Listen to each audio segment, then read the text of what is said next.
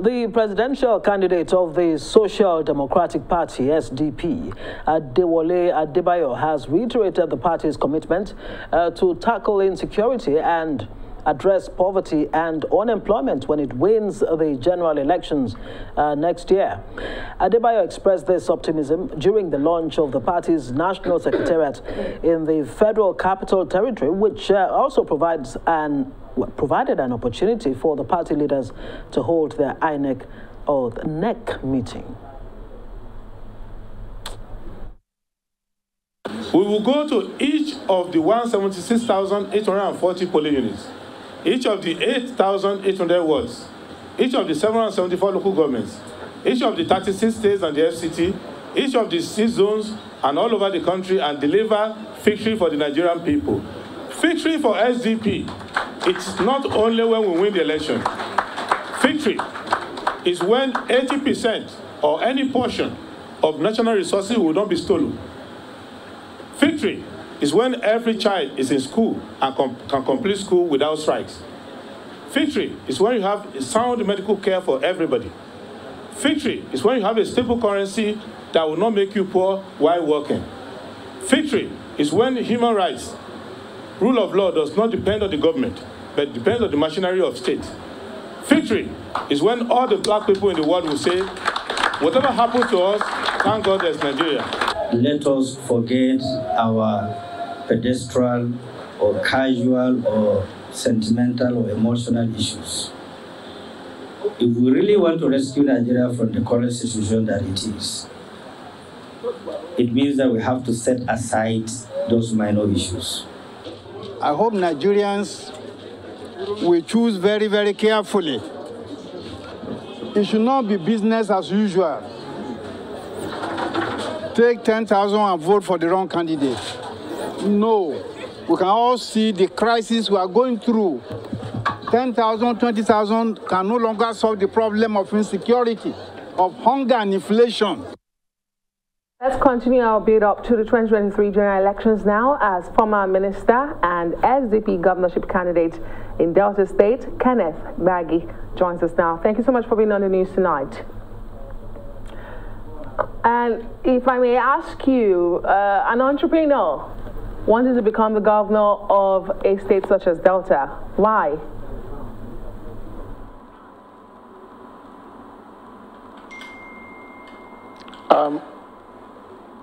As you will know, where things in Delta State and part of the country took the dimension that is expected of any proper nation, I would have been the last person to want to go and run for governorship. But unfortunately, all the trials, all the support we have had as a state is one that has left us with more sorrow, more backwardness, lack of opportunities, and hopelessness. The singular reason why I have decided to put myself forward to govern the people come 2023. All right, that's quite interesting to note. Well, as a leading industrialist, you say that you will address the issue of industrialization in Delta State within 1 year. That sounds like magic to me. How exactly are you going to achieve that if you become governor? The honest truth about it is that it's achievable. What is lacking largely in Delta State before now is dishonesty. People do not believe anymore in governance. The issue is this. Take what I've done in the state as an individual, as a private investor. I have removed people from poverty to at least source of livelihood, being able to fend for themselves, being able to do business. I have over 6,000 people gainfully engaged in their day-to-day source of livelihood. If you take Sapele, for instance, Sapele has major industries that are synonymous with them. We have the flour mill in Sapele, we have the shoe factory in Sapele, we have bitumen in Sapele, we have a booming cement business in Sapele. all of these businesses had died. And what you need to do is to bring partners. And then you ask a simple question, how am I going to do it? I resonate as the first black man in the entire world to become an AKS member of Rotary. And just the fact that everybody knows that Kenneth Gbagi is honest, Kenneth Gbagi will not play wrong, Kenneth Gbagi will not do it wrongly, that is hope. That's what you need. Just the fact that everybody know that I will bring security about within the first 1 week of my being a governor, things will change. It is the personality involved. It is what you have done before, not what you want to do. I have done it in my private life, and I believe very strongly, given the opportunities Delta State has had, or Delta State is, confronted with, it will be a win-win situation. I have over 6 seaports in Delta. Were I to put all the 6 seaports into use, take the issue of cucumber. If I were to just take one local government and give cucumber to them to produce, we'll produce cucumber in millions, and then we'll sell to our people, sell to the country, and export. Take cocoa. Cocoa pot is rotting away. Well, one of the best pots in the country. The entire pot business, when pots were being created, it was divided that things that were supposed to come to the southern part of Nigeria will come through Warri and all of that. The reason why Lagos seaports are all destroyed, the road are all destroyed, because the volume of traffic cannot have been prepared, cannot be the case. So it's knowing what to do. You must have an entrepreneur mind. In the last how many years of this government, particularly this one, in the last 7 years, no single proper industry has come to play. I mean, we are even doing plantation. What's your plan? Every year, for instance, just from collecting mangoes, collecting oranges, collecting pineapples, which are now being destroyed, I will can them and put them into use and send them all over the world. Look at rice. If you go to Isoko area of the state, it is one that is good to produce one of the best and finest Uncle Ben's rice in the country, in the world. We have what it takes. We know what to do, and we can turn it around. Well, some would say talk is cheap. But Mr. Gbagi, in a previous interview, you had talked about industry, and you were quoted to say, give me 1 year, and I will turn the state around.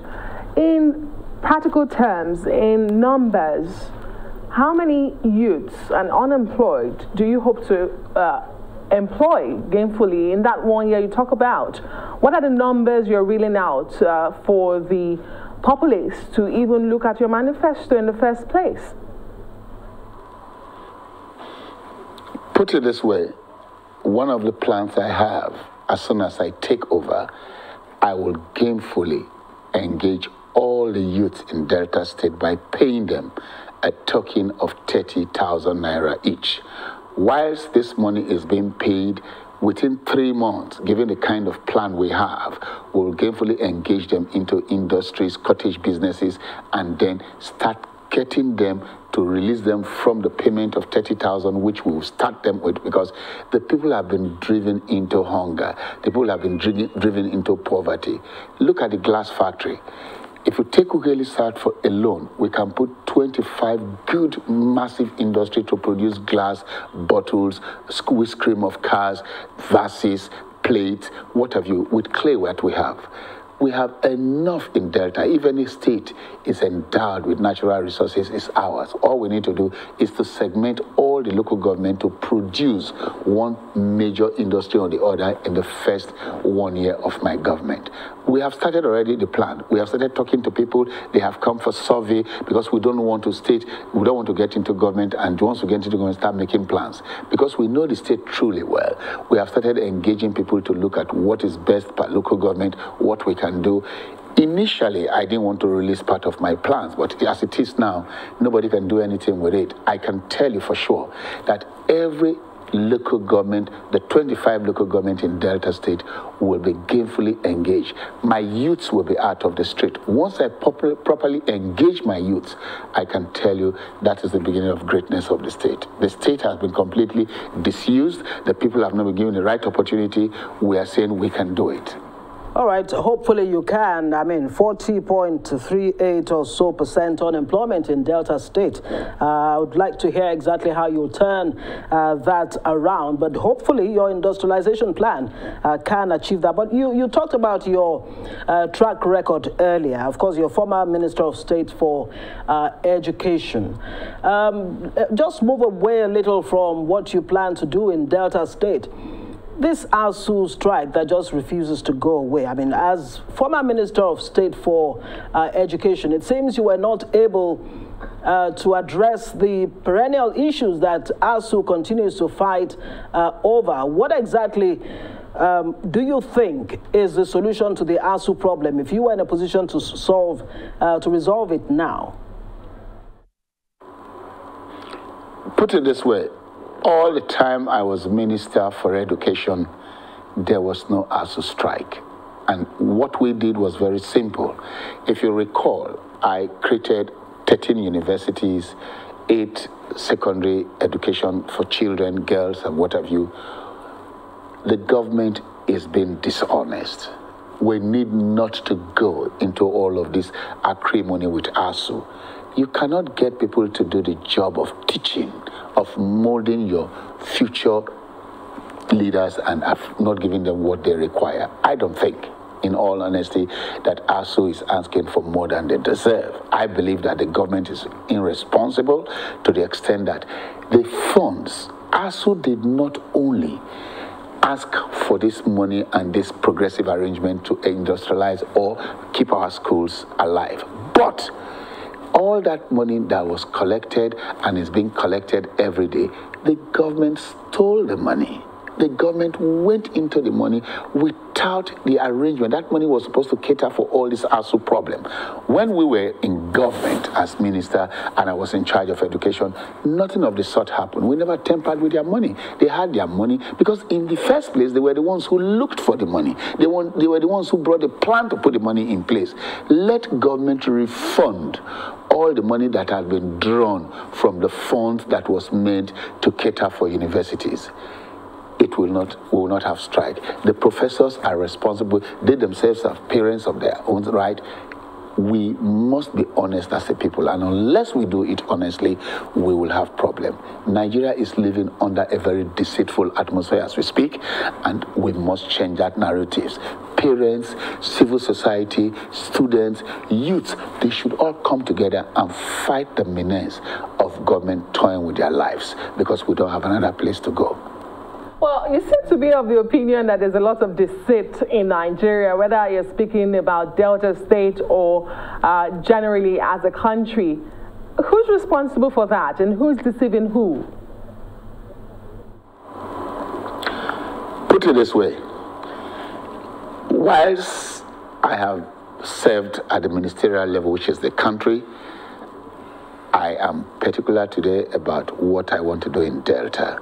The reason why I have rejected 3 ministerial appointments, as you know, one from President Obasanjo, one from Abacha, and one from Jonathan, which I deeply did not want to do, but I was, talked into it. Even the president in office today had attempted to make me a minister, but that's not what I'm looking for. I believe that it is time. My home is in tatters. My home is not well put together. Let me go back and set Delta right. Once I'm able to set Delta right, as everybody will know, I believe it will be a win-win situation. The deceit, the greatest problem is deceit, improper conduct. For instance, were you to block all the loopholes of misappropriation, misuse of funds, irresponsible investment in the state can pay its pensioners. Take your pensioners, for instance. How would people work? Your father, my father, how would they work? After so many years of 35 years service, they don't get their pension. People don't get their retirement benefit and they die.